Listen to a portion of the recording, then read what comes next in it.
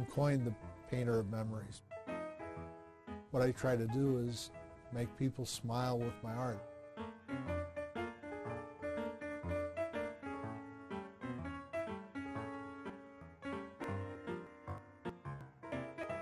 My father ended up being a ceramics teacher in his retirement.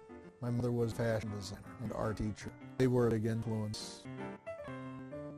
For toys, my father would bring home a tablet of paper and a pencil, and I'd sit for hours and lose myself in the day, drawing, mostly automobiles. It's fun to come down to the studio.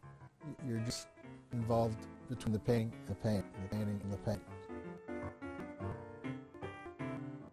Some of my best friends are of restaurants like WHYY, places like Good Memories.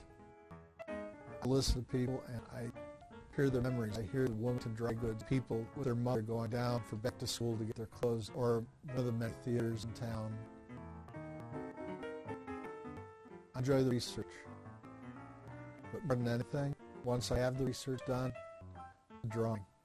Once you're looking at a blank page and you have a concept in your mind, putting it on paper, you just lose yourself. In honor of my mother begging me to paint all those years, I put a cross, a white cross in painting, hide it and crypt it in the painting in her honor. People actually come up at shows, or there are children, they come up and just start looking until they find it. And they say, there it is, Mommy. I almost have an endless supply in this little 12-mile wide state of cool stuff to paint. I really thrive off of the feeling of other people.